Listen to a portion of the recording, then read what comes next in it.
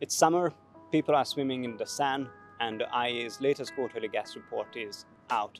After a strong increase in 2024, global gas demand growth slowed down quite significantly in the first half of 2025.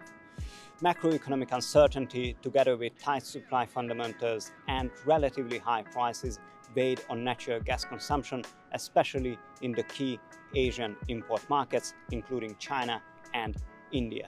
China's LNG imports plummeted by 20% compared to last year, the steepest decline since the 2022 gas crisis. In sharp contrast, the European Union's LNG inflows surged by almost 25% in the first half of the year, supported by stronger domestic gas demand, higher storage injections, and lower pipe gas supplies, both from Russia and Norway. And we do expect that Europe's LNG appetite will remain strong in the second half of the year, as gas storage levels are still standing well below their historic averages.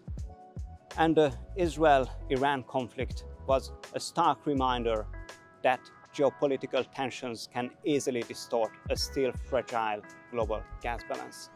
Here at the IEA, we continue to closely monitor market developments in the Middle East and beyond. Looking forward, market fundamentals are expected to ease in 2026. LNG supply growth is set to accelerate to around 7%, its strongest increase since 2019, on the back of new major projects, including Plaquemines LNG in Louisiana, Corpus Christi Stage 3, LNG Canada, Golden Pass, and Qatar's North Field East expansion.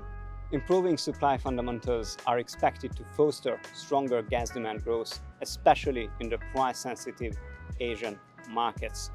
For more details, check out our latest quarterly gas report, available free of charge on our website, iea.org.